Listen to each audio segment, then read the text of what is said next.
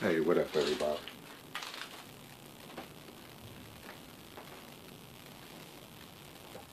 Hey, I wanted to do a video of my Dreamcast collection, and the reason why I wanted to do this video is because I feel the Dreamcast is a very underrated system, and I don't know why. I mean, well, my feelings is that when it came out, um, the PlayStation 2 just killed it right from the start, And this video is kind of me just kind of talking about some of my favorite games, why I started collecting Dreamcast and stuff like that, because I think next to like the Neo Geo, the Dreamcast and the Genesis are right in there, man. Those are like my top three, right there. I really like those systems, man.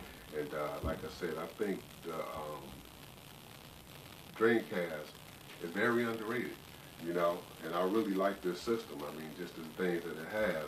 So I'm going to just kind of talk about some of the stuff I got when I started collecting, and I remember, this is just kind of me thinking about back in 99 when it first came out. I remember one of my boys was asking me, well, he was waiting, he buys this stuff day one, so he would go out there midnight and wait for it so he could buy his. And I'm like, no, man, I'm gonna wait.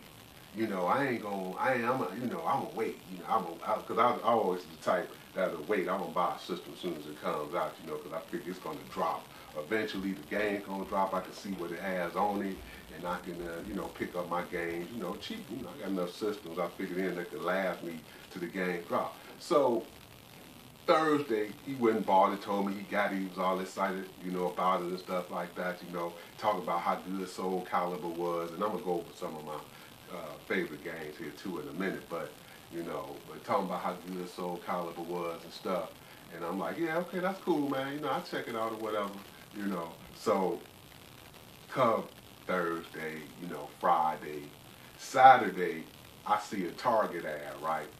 Target said, because I'm considering buying the Dreamcast anyway, because he's hyping it all up, So Saturday come and I see whether Target had the Dreamcast on sale, and they included this bag. So I said, okay, that's enough of me making excuses. I said I'm gonna go ahead because I can get a freebie too, So I'm gonna go ahead and get this bag with my Dreamcast, So I ended up, a couple days later just going in and buying my Dreamcast too, man. And I was happy that I did too, because some of the first games that I ended up buying for it was that Soul Calibur, which was, everybody knows that we played the Dreamcast, man, how great a game that Soul Calibur is. And I think what's resurging me even to want to do this video, because I kind of been watching a lot of people out there talking about, just talking about how what are they talking about? The VGA, talking about that VGA, right? So I'm like, yeah, I'm like, I could do the regular. I said I played the regular one. And I had an S video cable that I was very rarely use. I said, I like the Smurfs on here too. I'm a big Smurf fan. So, so I said, okay, this is what I'll do. I'll go buy me one of them cheapy VGAs just to see how it is, right? And what I was going to do with this too, I was actually going to hook my monitor up while I was talking about this too.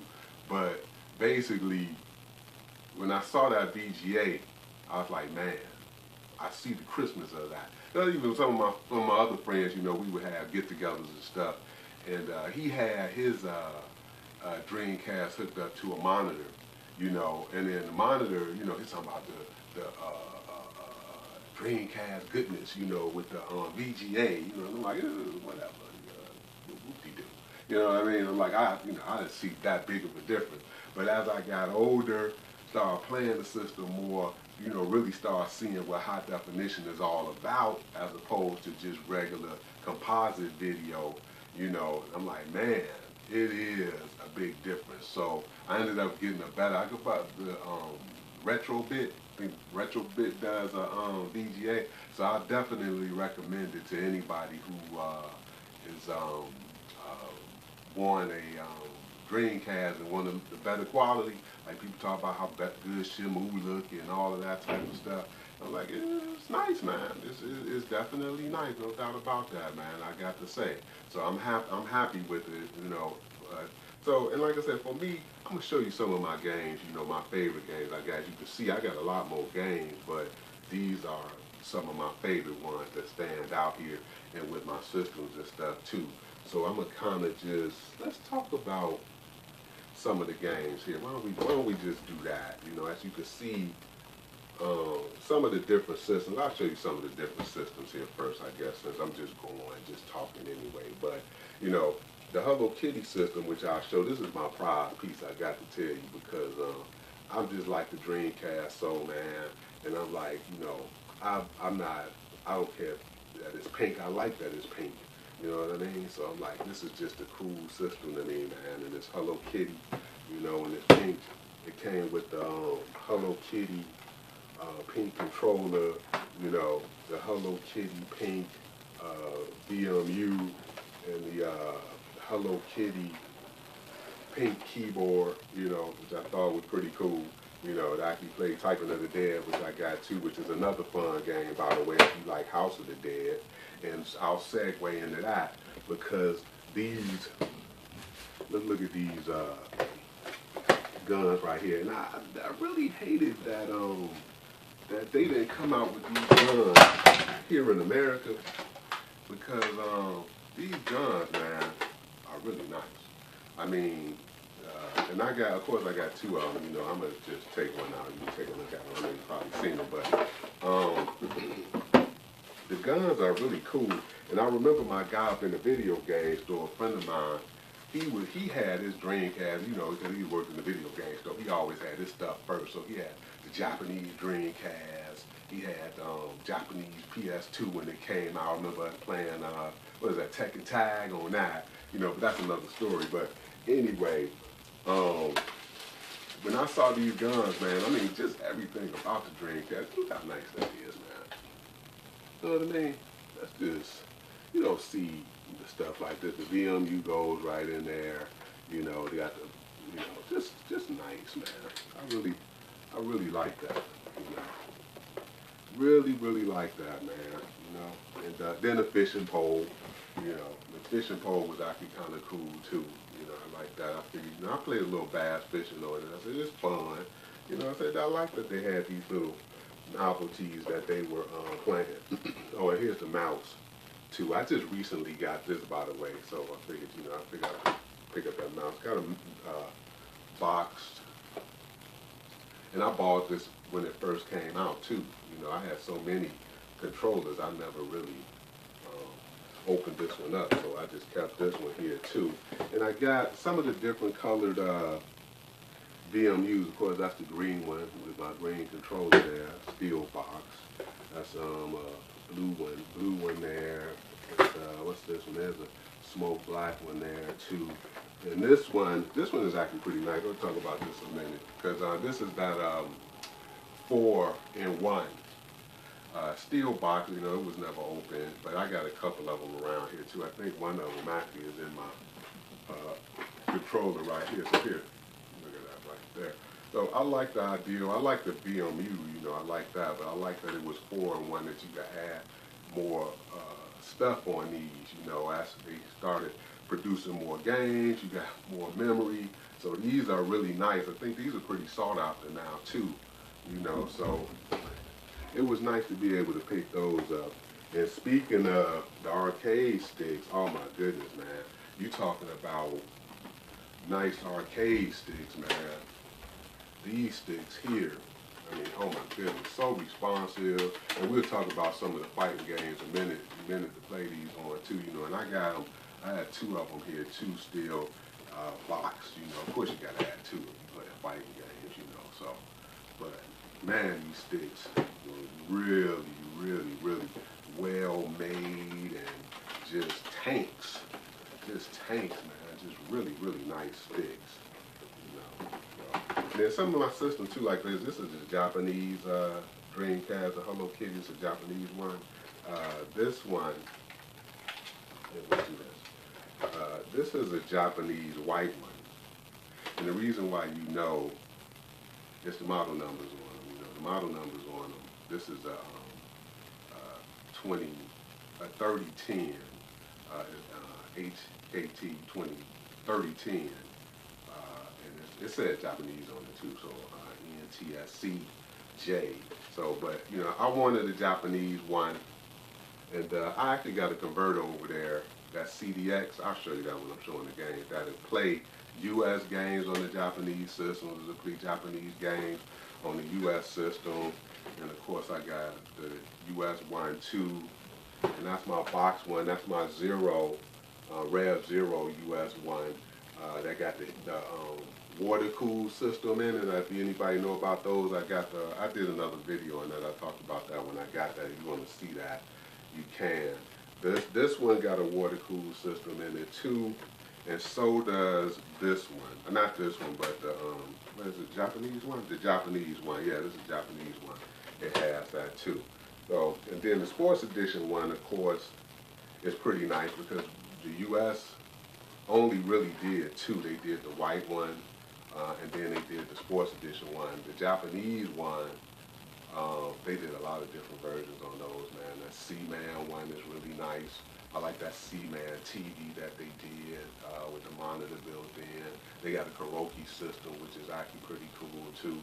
It's a lot of nice stuff for the Dreamcast, man. Like I said, it's one of my favorites. Here's another keyboard under here, too. I bought this maybe, I think, from the Dreamcast store. Steel box right there, but, you know. But anyway, but with the bag, I got two. There's the controller with the two, and I got two more black controllers in my bag here. You know, got two more black controllers, as well as a few more memory cards in here too. I got the regular white ones in here. I got a few. The white ones are pretty cool too. You know, I like the idea that you could link these. You know, there's the two white ones. What was nice about these is that if you had some or your friend had something and you wanted to swap a file, you could just link them together like that, man. Awesome, awesome. That was, like I said, this for me, man, was really, really cool that they did that. You know, the only thing that was disappointing about this is that you couldn't swap Soul Calibur files. You know, everybody was in that Soul Calibur back then. You couldn't swap those files, boy. But there was some fun times, man. I tell you, boy. Like I said, I have a lot of fun memories with this Dreamcast. You know. Now, also, I got another black Dreamcast too. So, you know, so like I said, that's why I said I just want to do a video to show you some of the stuff I have, man. Because I'm really into my Dreamcast, man. I like it's just a really nice system. It's just a really, really nice system. So here, let's talk about some of these games here. You know, so this game here was actually I'll scoop this up. I'll scoop this up and put this here. So I'll do what are these? These are the fighting games here. I guess I got a stack of fighting games. I got a stack of Smuffs, because these are my favorite two games on the system. But then, of course, I had to show this Shenmue 2. Now, this Shenmue 2 only came out in the PAL version. This was a recent pickup, and I played this on the Xbox. I got it on the Xbox, and I think I might have beat it. It's been a while, but I'm in the process of playing it now, too. And since I'm talking about that, I'm going to show you how I'm playing that. Since it's a PAL version, and I don't have a PAL version, but the CDX, which is a nice thing to have, it allows you to play Japanese games on U.S. systems, U.S. games on Japanese systems, or PAL games, and so forth. You know, which is nice. So this is kind of hard to come by too. You don't hardly see these out a lot. So you know, this is a good thing to have if you want to be able to play your games. So I kind of like that. But the Shenmue 2, like I said, I was really happy to get this. You know, to play this. So I'm in the process of playing that now. Some of my other games, these are fighting games now. Well, let's see, Cannon Spike. We'll do Cannon Spike. So, Cannon Spike, of course, this is the U.S. version of Cannon Spike. This one, like, it's just incredible to me how these games are just up in price now. I mean, it's getting ridiculous to try to collect for the Dreamcast games now. I mean, the really good ones. I mean, you know, these games, you'll come across them. They wasn't outrageous, but now they're outrageous for these games, man. You know, so it's nice to be able to have these games and to be able to play these games. So, you know, I got that Cannon Spike. Project Justice is another one, you know, it's the sequel to Rival Schools, which is an excellent PlayStation game, you know, so this is good for the Dreamcast. Dreamcast, I tell you, as far as fighters go, and Smuffs, man, they really, that Naomi system really carried its weight. You know, they were really, really nice. But Rival Schools is another good one I got here. Now, these two, which I hear are kind of getting hard to come by too, but since I'm a big Neo fanboy, Last Blade 2, man, this is really nice on the Dreamcast. I love Dreamcast, and so to have this in the Neo, since I'm both a Neo fanboy and a Dreamcast fanboy, to have it on the same system is on the Dreamcast is really, really nice to have, man. And the other one here is Fatal Fury, Garo, Mark of the Wolves. Another excellent game to have, you know, so for the Dreamcast. So I bought this. Gotta admit, one of my boys hit me up on this one. He was playing it. I like people that play. He was one of the guys that played different fighting games. You know, some people are like, oh, I only play King of Fighters, or I only play Street Fighter, you know, but my man, he plays everything. You know what I mean? You know, I go over his house, I'm like, what is that? You know, he don't mind getting in the, you know, he play Melty Blood and just all types of different things. And that's how he got me. So when he had this, I'm like, man, this is how I got first hit to Garo. You know, now I got Garo on the NVS for my Neo, but man, and Garo is a nice game that anybody knows about Garo, but it's nice to have this on the Dreamcast too because it plays really nice. So segueing into the Capcom games now. Here is another nice game. Now this game is actually still sealed. I never opened it. I wanted to, you know, I never get around to it. And since I own them, you know, I figured I could back them up. So I backed up a lot of my games and I play them that way. But this is the Street Fighter 2, Super Street Fighter 2, you know, for matching service. Grandmaster Challenge, like I said, it's still sealed, so this is going for some chips now too, you know, but like I said, it's nice to have in my collection, because like I said, I didn't pay a lot when I bought it, but I just never got around to opening it, and now that Dreamcast is hot, you know, these games are just skyrocketing, you know. Now, this particular game, as far as fighting games go, I mean, I love my Neo stuff. You know, and Street Fighter too, of course, who's not a Street Fighter fan, but Capcom versus SNK 2. Why they didn't come out with this in the U.S., I think probably because the Dreamcast was on its way out. I mean, it didn't last long. It was a couple years here in the U.S. Once the PlayStation hit, that PlayStation 2 hit, man, it pretty much devastated the Dreamcast, which is unfortunate. You can see it's such a beautiful, beautiful system, but this is my favorite fighting game because it combines the Street Fighter characters, it combines the SNK characters, and it's balanced. You know, that's what's really cool about it. And if you really get into it, you know, to get to the end, to be able to play Rugal or to play Shin Akuma, they come at you. They come at you. You know what I mean?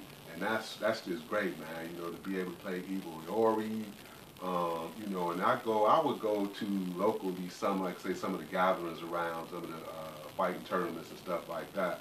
And some of the guys that are really, really good, I ain't even put myself on that level, but I got to know them and talk to some of those guys, and they show me some tips, man. And it just made this game even more fun, man. I mean, this is really, really, really, like I said, my favorite favorite fighter. This is my #1 fighter right here. I got to honestly say. So with that being said, now that brings me to this. This is the fan disc. So the fan disc. What's nice about this is that it has matches of programmers, some of the tournaments that you could actually download to your VMU, and once you put the game in, you can go to the extra options and view those matches, which is pretty sweet. And I think too, it gives you some other characters for Marvel vs. Capcom 2 or something like that. I know it gives you extra options too, so it's really a good disc to have too if you're into this game or into Marvel vs. Capcom 2. You know, it's definitely a good game. And speaking of that, how can you go wrong with this? Everybody knows that this is a classic. Now, like I said, I got like Capcom vs. SNK, Capcom vs. SNK Pro, Marvel vs. Capcom, Marvel vs. Capcom 2. I mean, I got them over there, but like I said, these are just some of my favorites. Because I got, I don't want to, have all my games out just showing anything, but these are some of my favorite fighters. Now, some of my favorite shooters, Shikigami no Shiro 2 is really nice. It's one of those hell shooters. Anybody knows Smugs, Shikigami no Shiro is right up in there too. But I'm working on this. I'm trying to work on this to beat it for one.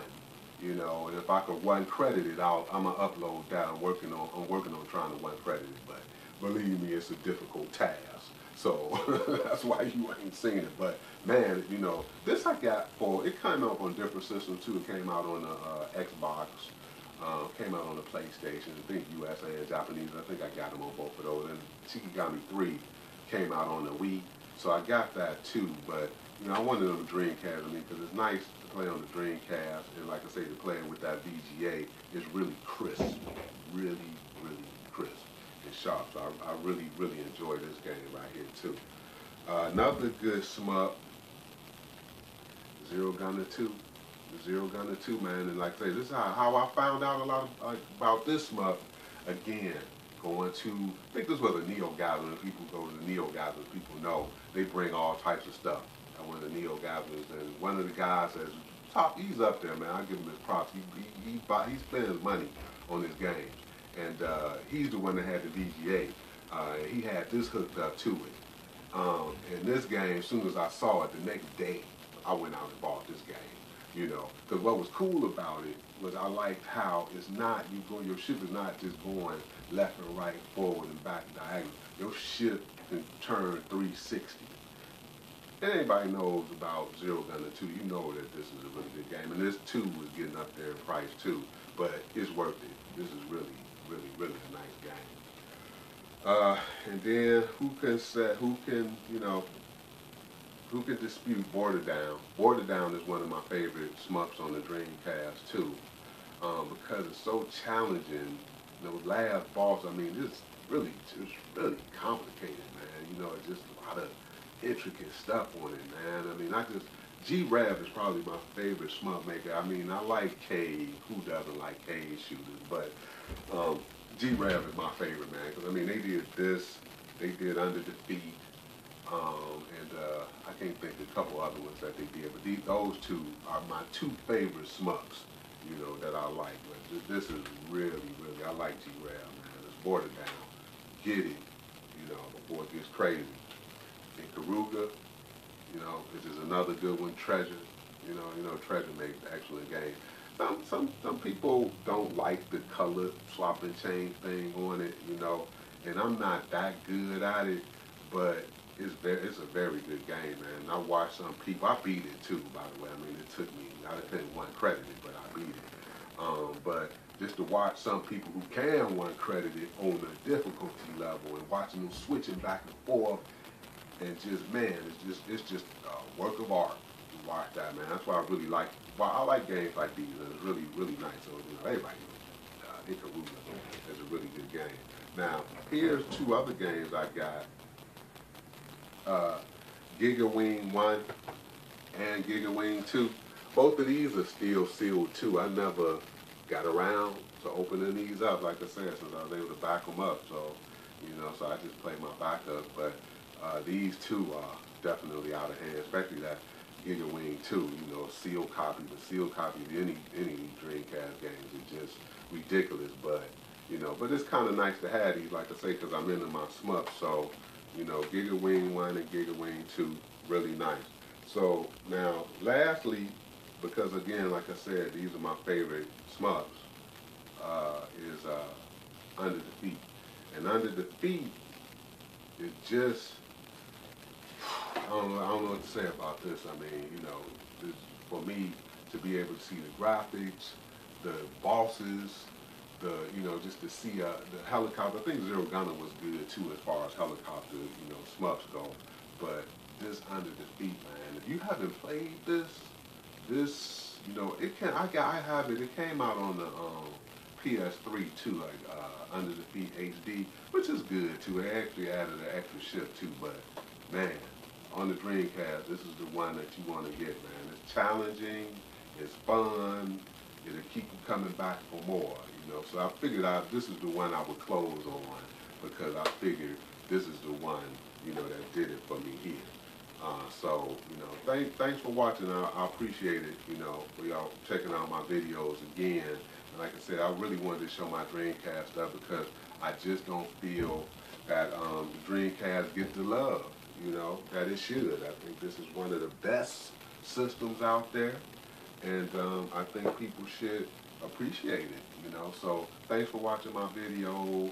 Hopefully, I'll get something out there again to you, Again, I appreciate everybody watching my videos, and hopefully, I'll be able to show you some more of my stuff. I like being able to go digging through stuff that I forgot I had. I mean, I've been doing this since the early 90s, but anyway, I don't want to keep it on there too long, but again, thank you, and peace.